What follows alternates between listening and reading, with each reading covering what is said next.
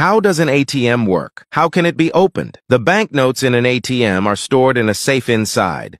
Each safe can hold 1,000 banknotes, protected by a 2-centimeter thick solid cylinder. When you insert your card and enter the password, the card reader recognizes the card and the balance for withdrawing money, and the rubber gear inside rolls up the banknotes in the safe. Next, the scanner identifies the banknotes. If there is any mismatch in thickness, size, integrity, etc., the banknotes will automatically go into the recycling bin, and only the correct banknotes will be dispensed. So, how can you open an ATM? It is opened by bank staff through formal and legal channels.